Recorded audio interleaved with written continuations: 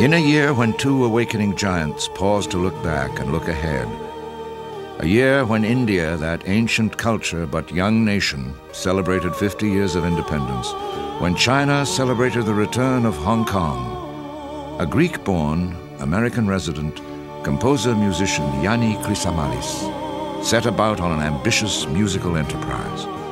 He would be the first to stage a major concert at India's Taj Mahal, the first to do so at China's Forbidden City.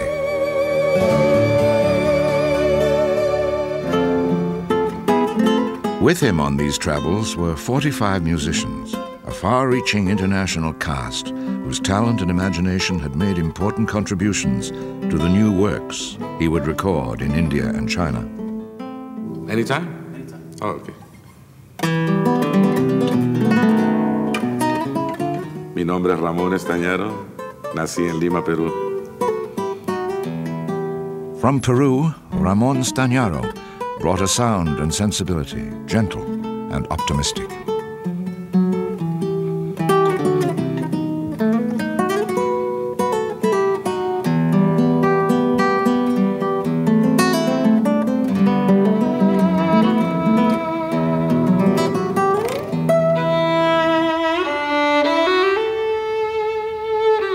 Conductor Armen Anasian is from the former Soviet Republic of Armenia.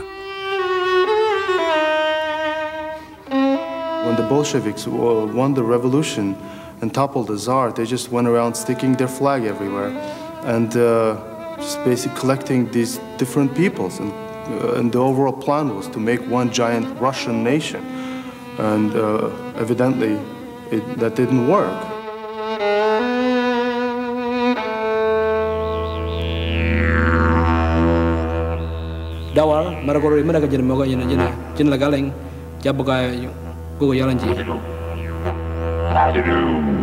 David Hudson's didgeridoo is a connection to the long-gone ancestors who first settled Australia. It wasn't until 1967 that Aboriginal people were allowed to vote in our own country.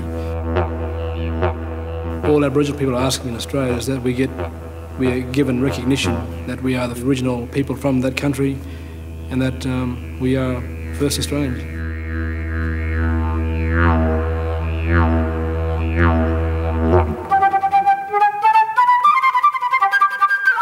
Mi nombre es Pedro Eustache y nací en Caracas, Venezuela, Suramérica.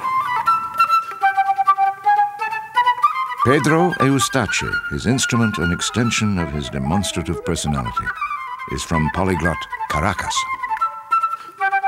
Venezuelan people are there's a word for that, versatile, if I could say, very flexible.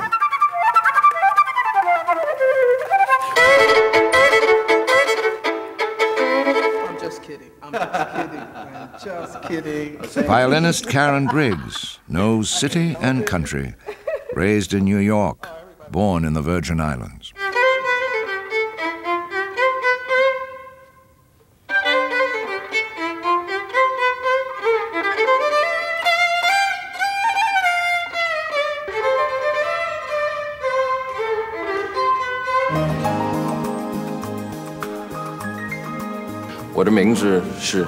Ming Freeman. Ming Freeman, born in Taiwan, conjures acoustic sounds from electronic machines.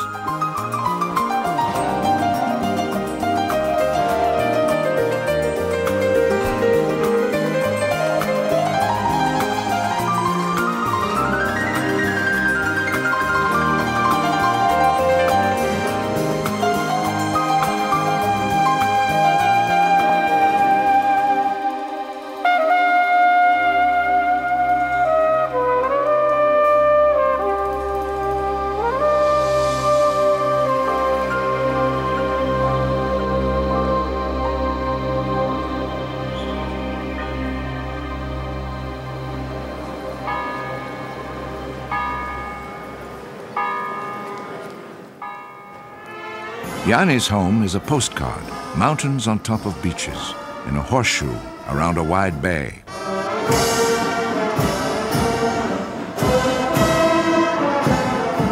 He was born in Kalamata, 5 hours south of Athens. All Greek schoolchildren know this town. The independence movement began here 2 centuries ago, stirred by a people who would not be conquered.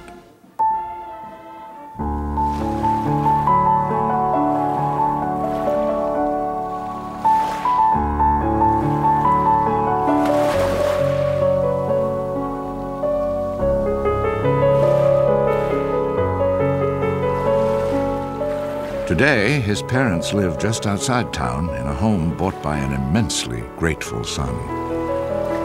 The relatives thought that they were nuts when they bought us the piano, to have a piano in the house, because he felt at the age of 6 and 7 years old, even though he felt earlier we should have done it, but it was the time where the kids can learn the fastest. Piano was very expensive in Greece then in comparison with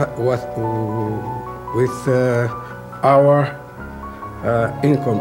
But he figured out how to get a loan and how to do it. And I knew at the time that he bought the piano, he didn't have money left to go to the movies, or he even stopped going to the local cafe to have coffee.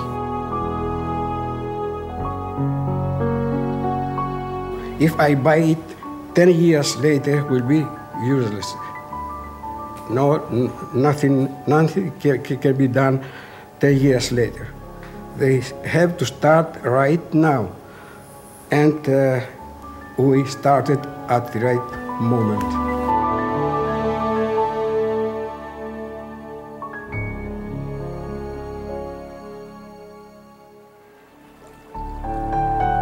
Home was Lord Douvironos, Lord Byron Street, the center of town, 2 blocks from the beach.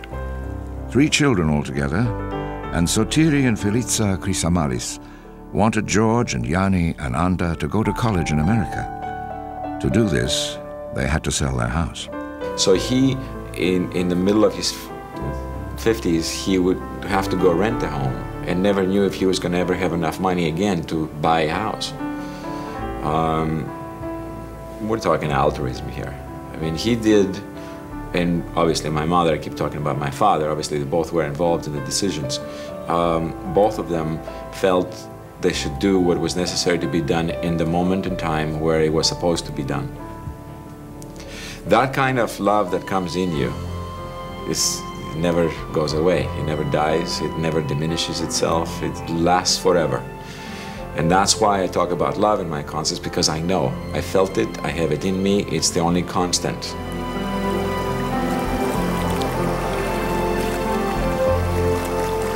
I'm telling him, Yanni, take care of Yanni too, not only music. Does he listen to you? Oh, sometimes. You know him. He's doing anything he likes to do.